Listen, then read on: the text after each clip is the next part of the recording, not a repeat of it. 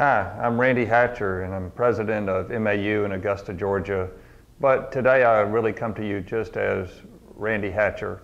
And I have an Easter message that I'd like to share with you, and this is a message that I've shared with our employee group, but also I'm hoping that anyone who hears this message that thinks it's something of interest will forward this message on to other people in your family or even around the world. And isn't that the beautiful thing about technology today, that you can share things so easily? Well, Easter really is a time of good news. And for me, that good news wasn't always good news. I grew up in the Bible Belt, so to speak, here in the Southeast, where if you didn't go to church, you were kind of unusual. So I grew up as a young person and then went to college. And when I went to college, I kind of put all those things aside because my parents weren't around to tell me to go to church. But I remember coming home one time. I live in Augusta, so we're the home of the Masters. And I remember going to the Masters, and we were having a good time. We were drinking and partying, and I was walking through the woods with a friend of mine, cutting down to the beautiful hole number 16.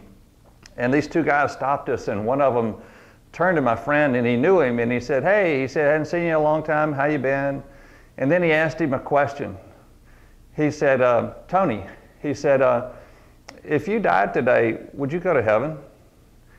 And I remember him, I was only 18. I remember him asking that question, and I really wasn't in a state of mind to really contemplate such deep things. But that question was planted in the back of my mind, and it kind of bothered me. But I continued through school, through college, and every now and then I would just ask myself, "Are you sure? Are you sure you're really a Christian?" And so for me, that question wasn't answered until I was 26 years old. So I was already married, and I had an infant at home. And I met someone who showed me a different way of life. And they were a Christian in a different sort. And when I met this fella who's now my best friend, I just saw that he had something that I wanted. And he shared with me that he had a personal relationship with Jesus Christ. And when he shared that with me, I really didn't even know what that was. What does that mean, to have a personal relationship with Jesus? But as I started to look at the Bible for the first time, I began to understand a few things, not many.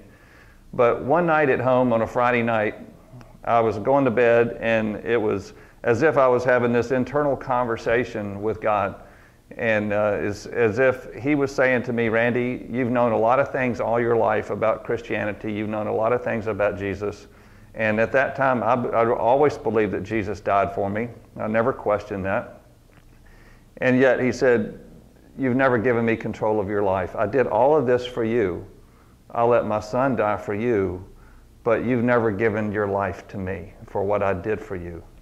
And so that night at the age of 26, I got down next to my bed and knelt and said the scariest prayer I've ever said in my life. And I didn't really know what it meant, but all I knew was I was asking God to take control of my life. And the next morning I got up, and I could read the Bible. I opened it, and I have a Bible here. I opened the Bible and I could read it. I've been reading it for a couple of years, but quite frankly, I don't know about you. A lot of times I would read it and it would be like reading Greek. So all of a sudden I could read the Bible, and all of a sudden I had an interest in all of my friends knowing who Jesus was. I never cared about that. Why would I care about that? And so I didn't really know what had happened to me. And but what I did know was this: in 2 Corinthians 5:17, if you allow me to read this, it says, "Therefore, if anyone is in Christ, he is a new creation.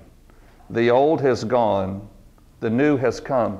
The only thing I knew for sure is I was a different person. I was changing. My wife saw it, my parents saw it, everybody saw it. And in 1982, at that time, God changed my life in a very significant way. What I didn't know was what happened that day. And I share this with you because to me this is what Easter is all about. The disciples and everyone that was close to Jesus had seen him die, and they didn't understand it.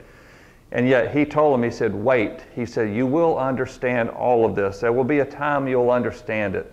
And in Acts chapter 1, verse 8, it says, "But you will receive power when the Holy Spirit comes on you.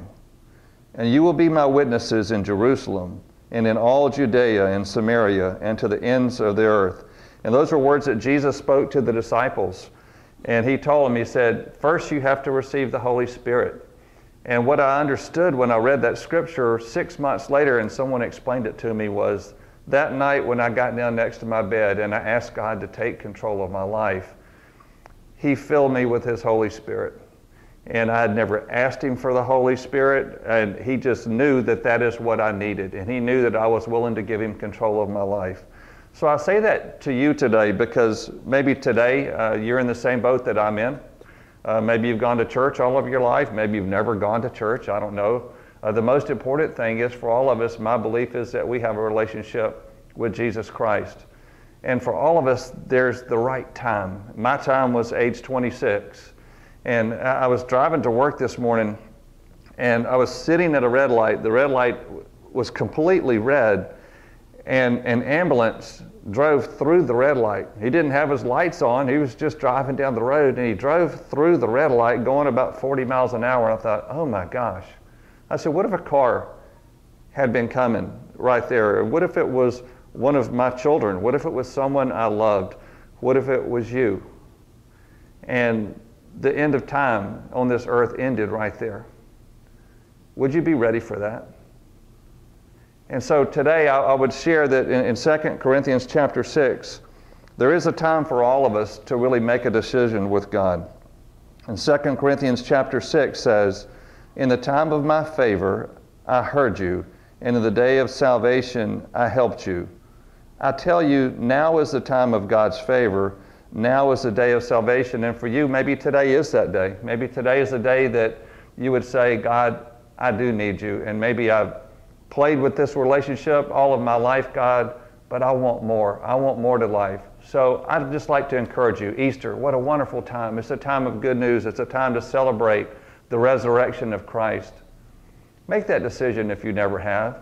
Or if you think you kind of made the decision, but you're not really sure, make that decision again and say, God, come into my life. Give me your Holy Spirit and make me into the new person that the Bible says. And if I can help you at all and you have any questions, call me, email me, randall.hatcher@mau.com. I'd love to talk to you. 706-823-2363. Call me. I would love to talk to you, or I'll talk to anyone you think that I can help in any way. Mainly, thank you for listening, and I do hope you have a great Easter. God bless.